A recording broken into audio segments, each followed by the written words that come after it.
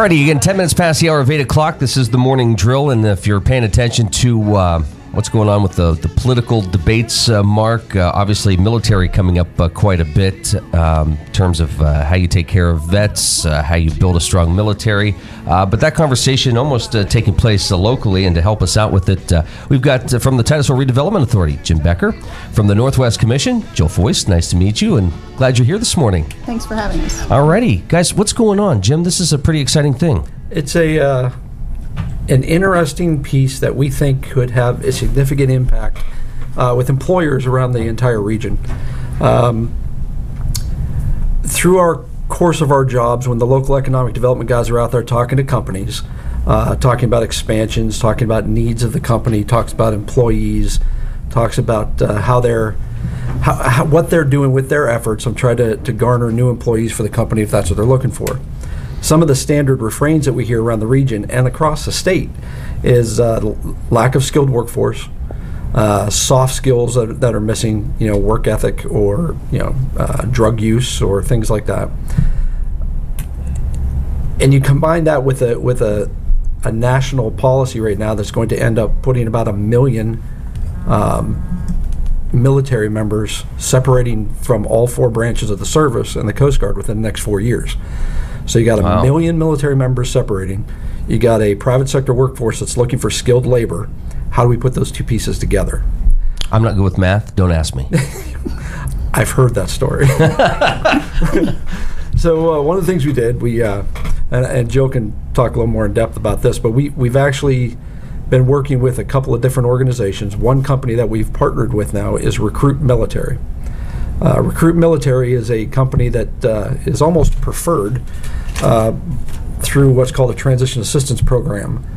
As military members separate and they're leaving the service, they have to go through a program that does everything from helps them write resumes to interview skills, taking their acronyms from their military time and converting them to real civilian language. Wow. And that's honestly, it's a tough transition. That's one of the toughest things that I had to deal with when I left the Air Force. It's going from one piece to the other because those things just usually don't translate.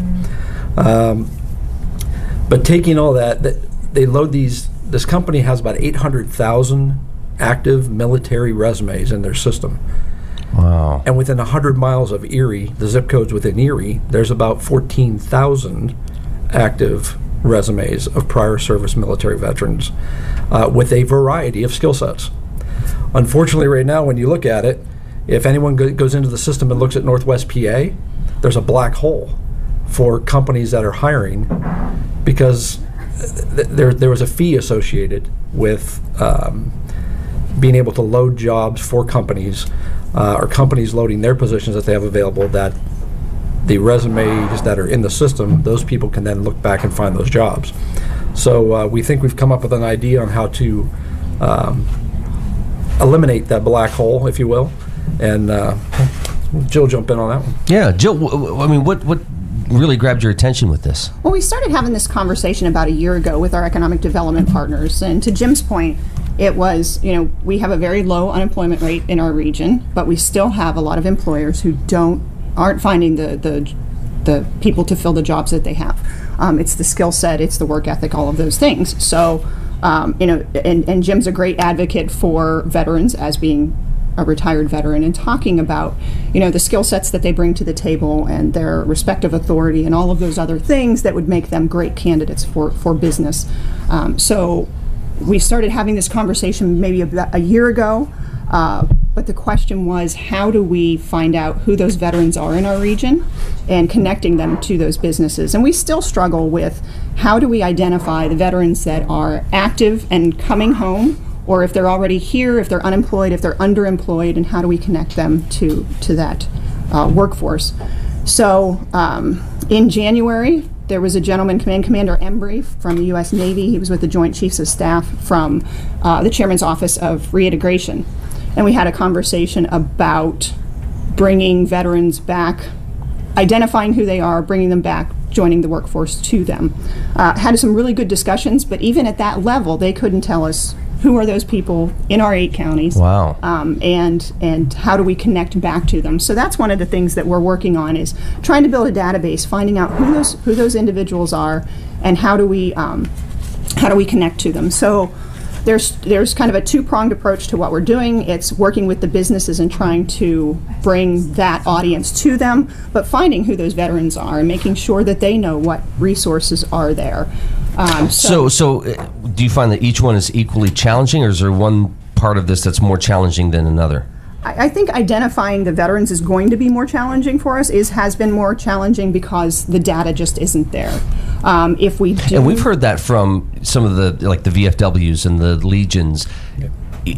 Folks still have no idea. These folks are coming back to the communities, but not stopping in and registering or saying, we're here. There's a true disconnect between even the Department of Defense and the VA. Really? Well, that's not surprising. With no question. And the VA doesn't know I exist in Erie. I've been there to get an ID card. They don't, and there's no connection point when you separate that you're going to this region if you are. So one of the pieces of this that we found very interesting, and Pennsylvania is one of the top 4 states in the country in military recruitment historically. Wow. They're one of the top 4 states in the country in prior service military living in the state of Pennsylvania. So they're leaving here, they're coming back after serving, and nobody knows who they are and where they are. And if you take those pieces and put them in play, it doesn't make sense, because a lot of times around military installations, you have a lot of retirees. We don't have a large military installation around here. We don't have a Fort Bragg. We don't have a Lackland Air Force Base. So that piece of it doesn't make a lot of sense. But they're here, and in all age groups. So this is a way we think if we can connect these dots, it could be very advantageous for the businesses and, quite frankly, the veterans for upgrading the skills. Well, Jill, then you take a look at the national scene right now, and even the debate last night, military was brought up, how you take care of these veterans. This is becoming a pretty big discussion. Is this, for you guys, the right time to kind of get this message out with this conversation taking place? We think it is, and to your point, it seems like helping veterans seems to be the new buzzword, and we don't want to be that flash in the pan. We've had conversations with veterans groups that say, it's cool to be attached to veterans right now. We don't think that's the case. We're looking at a need from the businesses and a skill set that these veterans bring to the table. So we certainly want to make sure that we're matching those things as well as assisting the veterans. So it is a two-pronged approach. We're working with and meeting with businesses and agencies that assist veterans, so we can get the word out that we're starting this. And to Jim's point, excuse me, if you were to go into Recruit Military right now and look in the 8 counties of the Northwest Commission's footprint, you may not see a lot of businesses participating. So what we're trying to do is get the words out to people like those agencies that assist veterans, the VFWs, the veterans agencies within the county, and let them know that, even if you've applied for this and been part of that in the past, you'll see after October 1, which is the kickoff for this participation, you're going to start to see a lot of businesses from the Northwest region posting their jobs. So it's a two-pronged approach, making sure that the businesses know how to take advantage of what the Commission has made available to them, as well as veterans who may or may not have had success in the past, knowing that they will see more activity. The Northwest Commission is sponsoring the fee, if you will, for to be able to post for 1 year unlimited number of job postings for all the companies in Northwest in the 8 county region. Really? Yeah. So we're not going to do it personally, but we are going to host webinars so companies and their HR people can learn how exactly to post these jobs into the system. They'll be out there as many times as they want, as many positions as they want for the entire 8 county region. We think it's going to have an impact with the sheer numbers of active resumes that are out there, and we think the sheer number of jobs that are going to be posted from all business sectors, all industry sectors. It could be pretty significant. we hear, again, just talking with members of the VFW or the Legion, that these folks come back and sometimes they just want to hide. What do you do to sort of say, hey, when you come back here, get into the system, get your name out there. We have good jobs. You're going to be able to make good money, provide for your family. But this system is set up primarily for people who are ready to go to work right now. The military veteran that's separating. I mean, the quick story that I usually tell with this is, I'm familiar with the Air Force, obviously. So if the Air Force, if a young person, man or woman, takes a test when they're 18 years old, and because they show an aptitude for mechanical and electronics, we make them an F-16 jet engine mechanic.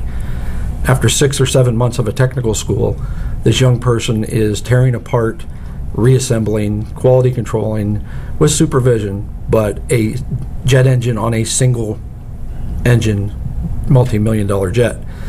If he or she is wrong, it becomes a very expensive lawn dart. Okay? So let's say that person separates at 22 years old. They say, I've done my time, I'm getting out.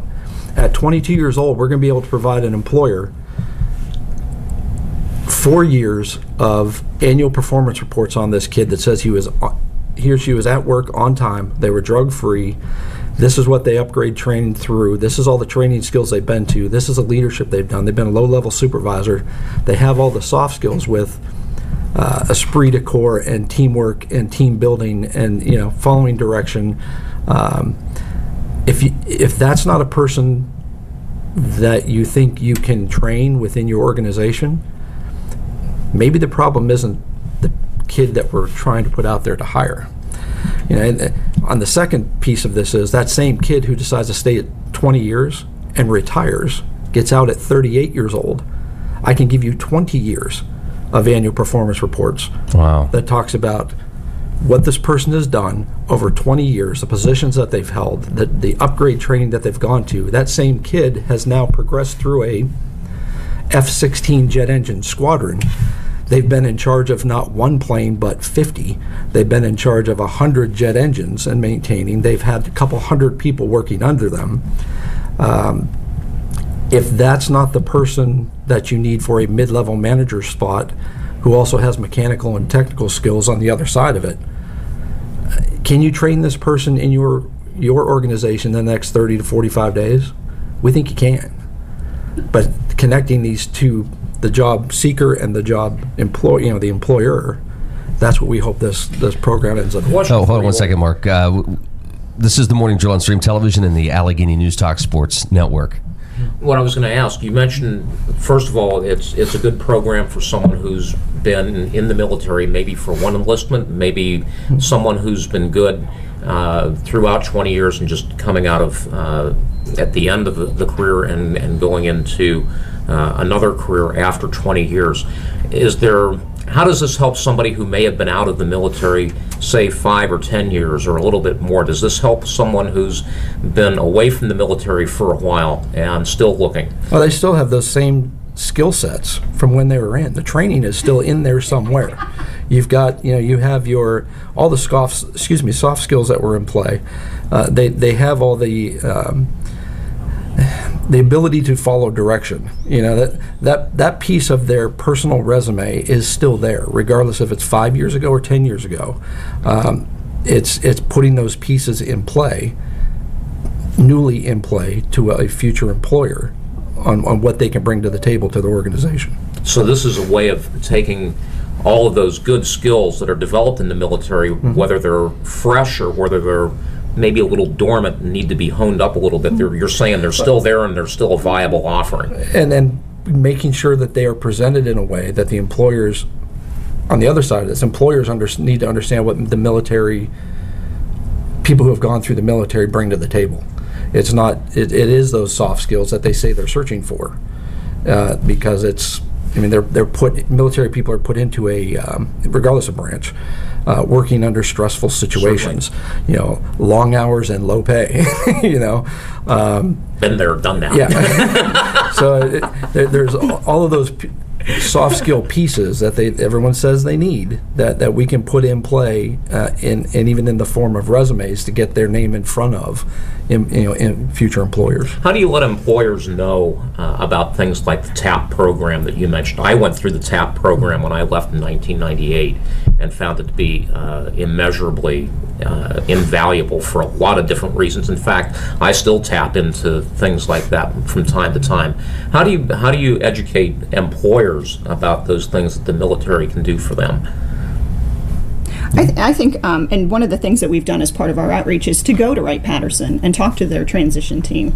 And to your point, one of the other things that we learned from some who have recently separated is when you get to the end of that deployment or you get to the end of your term, you just want to go home. Yeah. So that last 6 months, you're continuing to do your military job. You're trying to find housing and maybe moving a spouse or whatever the case may be. So a lot of that transition information is kind of lost. So it's making sure that they have access to that information. And that information, those transition classes are online. So you can kind of refresh yourself and make sure that that you kind of pick up what you might have lost when it was, it's just time to go home. How do we educate employers? That's the other outreach piece, making sure that employers are posting their jobs in a way that the skill sets that they're looking for or the meaningful tasks that they need done match up language-wise. And we talk about this all the time, the MOS, correct?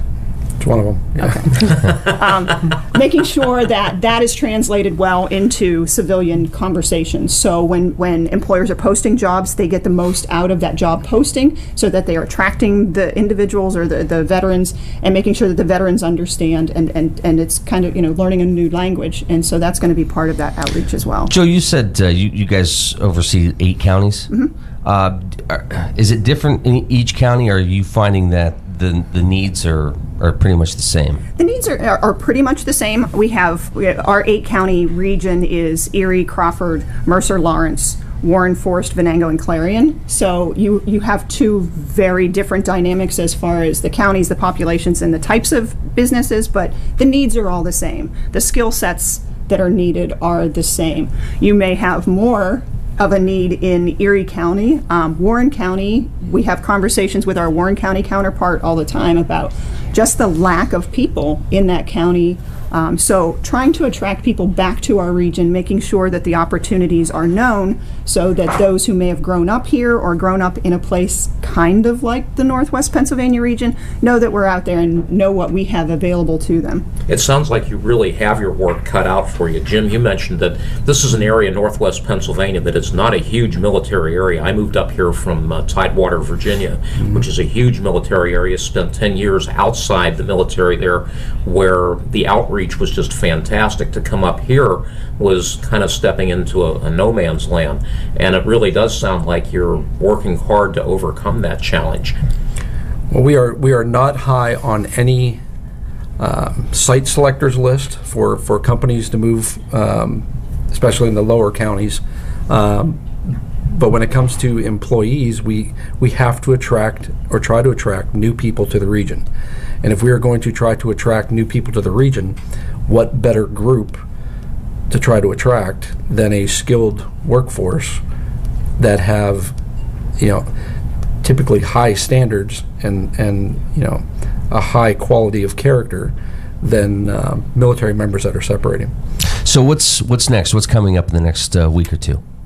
The Recruit Military webinar will take place on Tuesday, the 22nd at 2 o'clock. That will give employers the opportunity to learn how to post jobs. And then, like I said, it will go live October 1st. We wanted to make sure that we had all of our employers trained up first so we could take advantage. The term of our contract right now is 12 months, so we're going October 1 to October 1.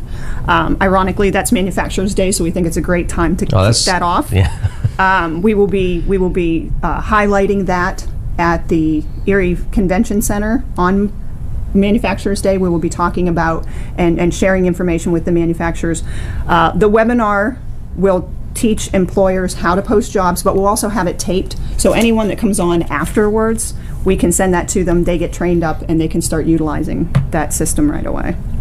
This is pretty exciting. This is a big thing. I don't know, a year from now, are you guys going to be sitting here going, we're overwhelmed with. We hope, Hope so. so. Yeah. Yeah. Yeah, we hope so. It'd be a good thing for everybody, not just the businesses. If we're able to recruit these types of people and their families into our region, it's a win-win. I was going to say, this is a great way of, I mean, this is an area that may not have a lot of vets moving here to live, but this certainly opens the door to that, doesn't it? No question. You've got, what, the VA, Erie, and Pittsburgh, and a lot of great jobs around here. And to your point, in a year, we hope, we're gonna ask for feedback from those businesses, making sure that we're targeting the right areas, that we're doing what we need to do. We want this to be effective. This is the jumping off point for us. To your point, we're not well known. We're Northwest Pennsylvania. If you grew up here, you know how great it is. We want to do some look into doing some marketing pieces to share with transitioning veterans, so they know what we have available, not only the jobs that we have, but the quality of life and the housing and those other things that would be important to anyone who's separating from the military. Excellent. So there's a lot of working parts. A lot of partnerships have been made. A lot of partnerships need to continue to be made on both sides, on the employment side and on the veteran service side. So we are incredibly busy. I do want to say that if any businesses are listening and want to participate in that webinar next week, you can register. You can ask for the registration through nwc@northwestpa.org, and we'll send the registration, which is simply just gathering the contact information from those businesses so we know who they are. We can begin to track and make sure that we're getting the information to them, as well as getting feedback. Is it a good experience? Have you had successes with it? If there's something that we need to change within what we're doing, right, and is there more to be done? Will you guys come back? Absolutely. All right, Jill, Jim, thank you so much.